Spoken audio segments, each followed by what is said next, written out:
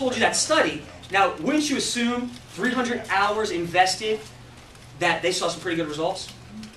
I would. Here's the results, okay?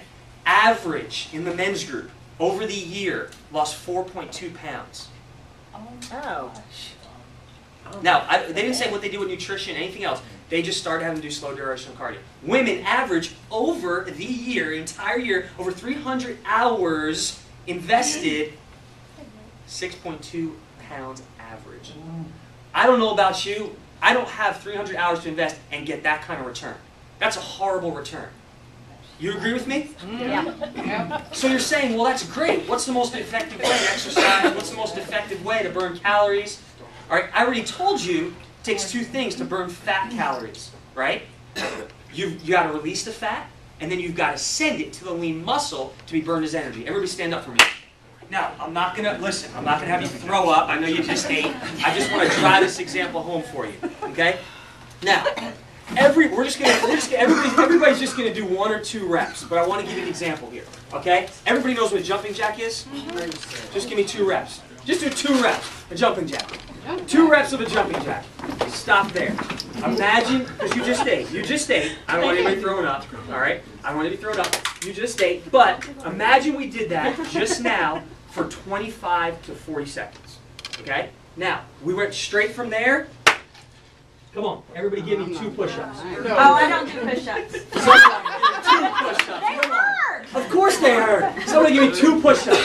I can't even fit. Watch your head on that table. You get some butts up here, girl. Good.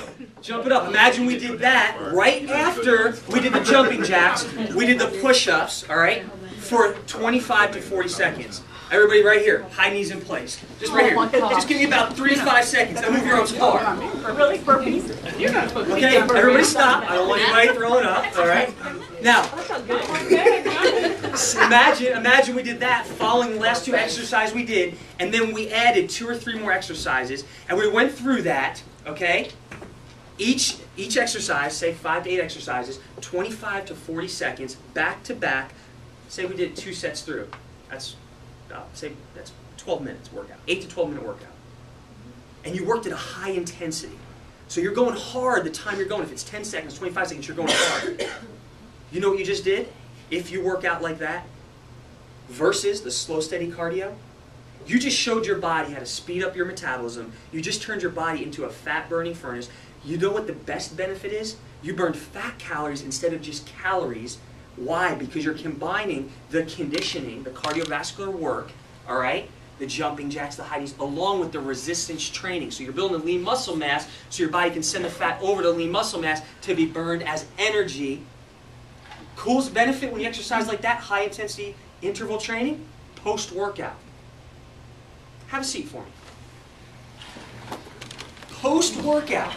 That means after you're done exercising, the 8 to 12 minutes, if we just did that in this room for 8 to 12 minutes, if we didn't eat, I would have put you through it. All right, we would have did a 4-minute one. Okay?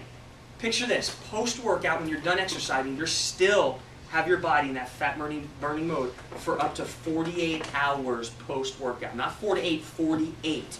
Up to. Do you know how long you keep your body in a fat-burning mode when you do slow, steady cardio? Max 2 hours post-workout. Are you understand how you've been lied to?